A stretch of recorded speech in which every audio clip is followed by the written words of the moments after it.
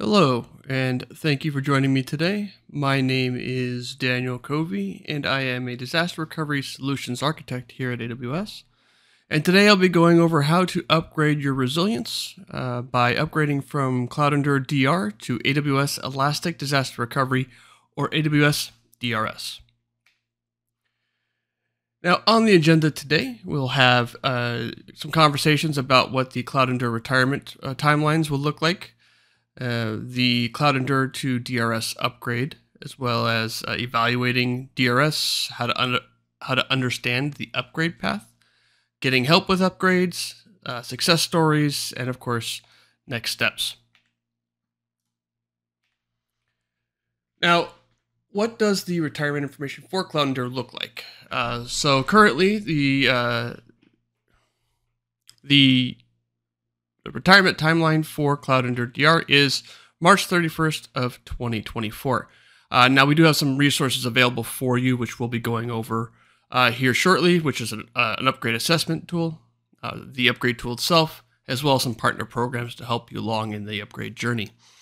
But just some key dates to note. September 1st of 2023, we will no longer be able to register for new CloudEndure DR accounts in any AWS region, except for China region. And then December 1st, 2023, there will be no new agent installations allowed. Of course, upgrading the existing agents will be supported. And then finally, March 31st, 2024, CloudEndure DR will be retired in all AWS regions except for China regions. That means that the the tool will no longer work, and we'll need to adjust the DR tool at that point. So it's good to keep these in mind, and really the idea here is to upgrade the tool as soon as you can, but definitely before this March 31st, 2024 date. So what are the steps to evaluating the CloudEndure DR to DRS upgrade? First off is you want to evaluate AWS Elastic Disaster Recovery. Now, since you've used CloudEndure DR in the past, it's good to note that AWS DRS is pretty close to the same as far as architecture goes, right? So you'll see here, we've got an architecture diagram which should look very similar. It's still agent-based. You're installing an agent on each server, replicating that to your low-cost staging area, and then maintaining that consistent block-level replication. While that replication is going on, you'll be taking EBS snapshots on the back end, which then will then be retained for the amount of days that you've decided to maintain. Very similar to CloudEndure. Default is 7 days, can go all the way up to 365 days if you would like. And then once all of the data has been replicated and you're in your continuous sync mode, you'll have the ability to do either a drill or initiate either a drill or a failover. So this is very similar to CloudEndure, where you're able to launch those. And by launching something, say launching a drill, you will see a notification in your console in Elastic Disaster Recovery that lets you know that you've tested this machine within the past 90 days. So again, all very similar, on-prem to AWS, multi-cloud, AZ to AZ, AWS to AWS. All of those are supported deployment methods for Elastic Disaster Recovery. So it should be an easy transition as it comes to understanding the tool itself. Now, some key highlights to this is that DRS is the next generation of CloudEndure DR, and it's natively integrated with the AWS platform. So that means that any services that AWS uses will have, as time goes on, we'll have better integration with those. Currently, we have integration with CloudTrail and CloudWatch, and CloudWatch events. So there's more integrations with AWS services, and more will come in the future. DRS is the DR service of choice if you're going to AWS, and all new features will only be added to DRS, not CloudEndure DR. And we'll talk about what some of those new features that have already been released that are not currently available in CloudEndure. One of the key feature changes that AWS Elastic Disaster Recovery has brought is the ability to use private networks to replicate this data without ever having to go into the public internet.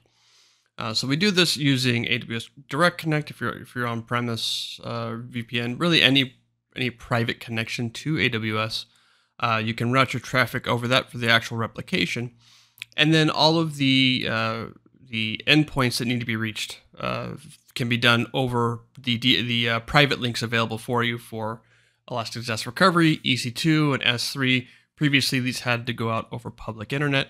Now they can all go through the private network utilizing the AWS private link system. Now, some things we'd like to compare to show you some of the differences between the two services is AWS Elastic Disaster Recovery is directly part of the AWS Management Console and utilizes the AWS APIs, SDKs, the AWS command line interface. So if you have other workflows in place for AWS services, it's a lot simpler to implement the Elastic Disaster Recovery into those workflows. We've also changed away from the legacy projects and blueprints, etc. in CloudEndure and moved to the AWS standard mechanism of tagging and accounts. And then launch settings are handled through EC2 launch templates now, as opposed to the proprietary blueprint system we used to use. You can also manage launch settings at scale. So it used to be that you had to manage each blueprint individually. With Elastic Disaster Recovery, you can now manage them at scale. You can set default launch templates for any new machines that are added. So overall, making that quality of life better for configuring DRS after the agents have been installed. As far as user management and monitoring goes, we're now using the standard IAM roles that are available. IAM users are still available, but you can utilize IAM roles. You can use Amazon STS, so for temporary credentials to do installations. We're built directly into, we have integration directly with CloudTrail and CloudWatch, EventBridge. All of those are directly integrated with Elastic Disaster Recovery to make it easier to manage and monitor the solution.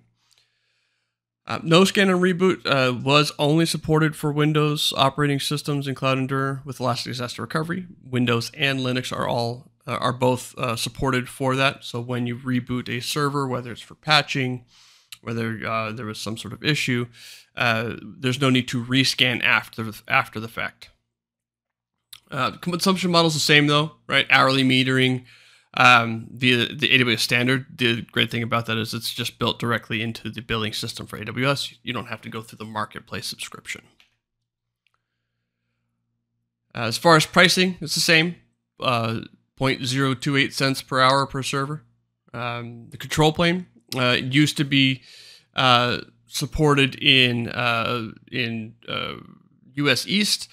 Now it's supported in all recovery regions that are available with Elastic Disaster Recovery, and it has higher availability due to not having cross-regional dependencies. And I already spoke about the public internet access, but it's not required anymore. We can utilize AWS Private Link and Direct Connect for replication, which is a significant security benefit. Now, the temporary IAM credentials, as I mentioned earlier, are available through STS, Simple Token Service, Security Token Service, and region-to-region replication and recovery are both supported. Right? They were supported before; they are supported now. Now, the non-disruptive failback testing is interesting, right? So it wasn't available in CloudEndure DR. Within DRS, you can actually test your failback. Not to the original source machine, but to a machine that's been dedicated for that process. So whether that's a dev machine, test machine, what have you, you have the ability to do non-disruptive failback testing for that. A lot of similar things here: region failback, large scale failback automation, separate accounts for staging and launching. All of those, everything on this is all the same as it used to be, right? So still being able to cover you in all of these scenarios. Now, recovery region support, CloudEndure DR does support GovCloud and and China regions. Currently, Elastic Disaster Recovery does not. However, it is on the roadmap to be coming out. So if you do need assistance with GovCloud workloads and doing the upgrade to Elastic Disaster Recovery, please reach out to your account manager, and we'll get you in touch with the right team to walk you through what steps are available for you. Compliance programs, right? We have all of the compliance that CloudEndure did before, and some that you can see here. And then, of course, stop and start replication are still available. All right, and so the region VPC stack creation, where you're able to have CloudEndure capture what your VPC configuration is and launch that for you in the recovery region, is also included in Elastic Disaster Recovery, as well as the automatic detection of the disks. We don't have AWS Outpost support as of yet. It is on the roadmap, so it is coming, but currently if you are utilizing CloudEndure to replicate between AWS Outposts, you would still want to utilize that until that feature becomes available within Elastic Disaster Recovery. And then recovery plans, it says, see this blog post. Basically what that means is it's not built directly into the service yet. However, we have a simple to follow blog post while that feature is becoming available within Elastic Disaster Recovery. And the recovery plans are basically telling the service which servers or groups of servers that you want to launch first, and then which ones you want to launch afterwards, and so forth. So the blog post goes into that, and more to come on that piece. So what upgrade paths do you have available, right? So you'll be going from CloudEndure DR. You can then run the upgrade assessment tool, and I'm going to go into all of these. The upgrade assessment tool basically tells you how much work is going to be involved in upgrading to Elastic Disaster Recovery, what you need to do, if there's any configuration changes, right? So if you have blueprint configuration changes are configured, and there's some disparity between that and DRS, it'll let you know what needs to be done. If you're, say, using GovCloud, right, the upgrade assessment tool will let you know that that project is not available to be upgraded automatically to Elastic Disaster Recovery. You'll need to do a clean install. But those are some options. Those are some things that can pop up, but there's not a lot of them left. But there is a possibility that will give you either a warning and you can continue with caution, or an error and you will need to do either change the configuration or do a clean install. So you do have the upgrade tool, which is once you've done the assessment, you can then run that tool, start the upgrade, finalize the upgrade, and then move over to Elastic Disaster Recovery. And what that looks like is you can run the upgrade tool. It will copy the most recent snapshot of CloudEndure into your AWS Elastic Disaster Recovery account, and so that way you don't have to reseed all of your data. Once that copy is completed, you can then say that you want to swap over to Elastic Disaster Recovery. We'll stop replicating with CloudEndure, start replicating with Elastic Disaster Recovery, do a rescan, make sure we have all the blocks available to us, and then push any blocks that have changed during the process. Overall, the big benefit of this is, actually I'll go to the benefits right here. The big benefits to the upgrade tool is that your historical data is retained without needing to re-replicate it. The majority of the configurations, as I said, are replicated over to Elastic Disaster Recovery. There's not too much that is not available anymore. And there's a lower RPO impact due to those historical snapshots being retained and only having to replicate the changes that have been going on since the upgrade process has started. Some of the cons, right, are it can take more time than just doing a clean install, and it may require more pre-configuration before moving to AWS Elastic Disaster Recovery. So the other option, like I said, is a clean install, which is basically uninstalling CloudEndure and reinstalling, and installing with installing the Elastic Disaster Recovery agent. So the pros for that are it's faster, right? Or it can be faster to actually go through the process of just uninstalling and then installing the agent. There's fewer steps needed to upgrade, and it's a clean slate to start your DR deployment, right? So as you've been working with CloudEndure, if there's been times where you thought maybe next time we should do something, make a change or do something differently, maybe make it our process more secure, what have you. Gives you the opportunity to do that. Now, the cons for that is that the historical snapshots are not copied over, right? So they stay in CloudEndure until you delete them. And so the data does need to be re-replicated as an initial sync.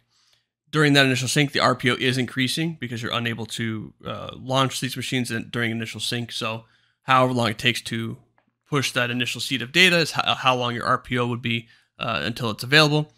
And then your server configurations are not run over and need manual input to configure them, right? And so again, depending on which way you go, there could be more pre-work or more post-work, depending. But it all depends on what is best for your business. Now, if you're not sure which way is the best way to go, we also have ways to get help with your upgrades, right? So we've got a ton of resources as far as upgrade documentation, steps, an upgrade steps video, using the assessment upgrade tool, and of course, a CloudEndure to DRS workshop module that has just been released recently. And if still feeling like you're not quite sure on how you want to handle this, you can also engage a partner, right? So we have a list of partners that you have available here, and they offer a no-cost upgrade process for you. So what that means is that you'll get end-to-end assistance from the assessment phase, design, etc., helping you choose which one to do, as well as experience hands-on or hands-off if you don't want the partner installing agents or anything. They'll provide either of those options for you. Again, there's no cost, and it frees up your teams to focus on other projects.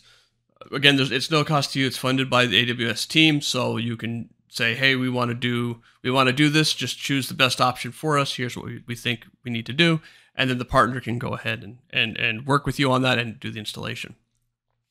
The cons for this, though, is it may delay the project slightly depending on your requirements to work with a partner, right? If you have to go through a legal process and you're in a hurry to upgrade, that process could take significantly longer. And it must be a partner that has signed with AWS for this specific program. So if you're working with another partner already and they're not part of this program, they would not be able to issue that funded project from the AWS team. Now, some success stories in the different options for you. So for the upgrade tool, we had a financial services company with over 100 servers, and using the upgrade tool, they completed it in about 3 months. Right. So it took them a little bit of time, but it was best for the data retention that they needed to use the upgrade tool. Now, for the clean install, we had an ERP software provider who also did over 100 servers. Their clean install took 2 months, and this was done in a phased approach. So they had to do this during downtime. It took a little bit longer than just a straight install, but was able to get them done in 2 months with very little hold up from the service side. And then from a partner led, we had an enterprise software customer who upgraded over 300 servers, and they completed within 2 months. And they used I believe they used the upgrade path for that. So not only was it faster, more servers, but using the partner led made it a lot simpler for them as well.